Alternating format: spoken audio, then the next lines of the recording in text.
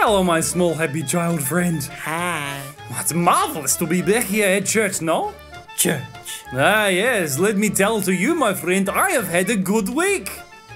Good. Ah, yes, on Monday, I was watching Sesame Street, and small red puppet toy made me laugh a little bit.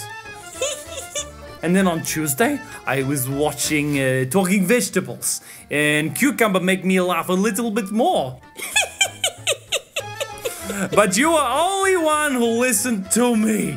So let me tell to you, number one problem of week.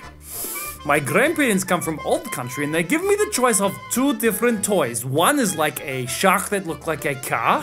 Shaka. And the other one is like a car that looked like a shark. I do not know which one to choose. How do I make such an important decision? Have you got any help for me, my friend?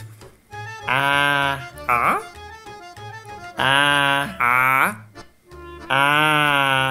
you saying ask, my friend? No. It would be better if you were saying ask. It would make more sense. Ask.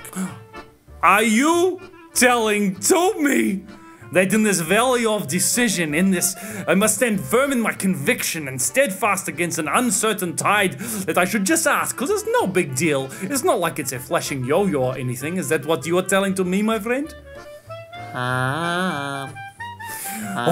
Once again, my friend, you have helped me with my problem. You have turned such a big issue into a little problem that I can manage at home. I'll be able to solve my problems and choose the right toy that is good for me.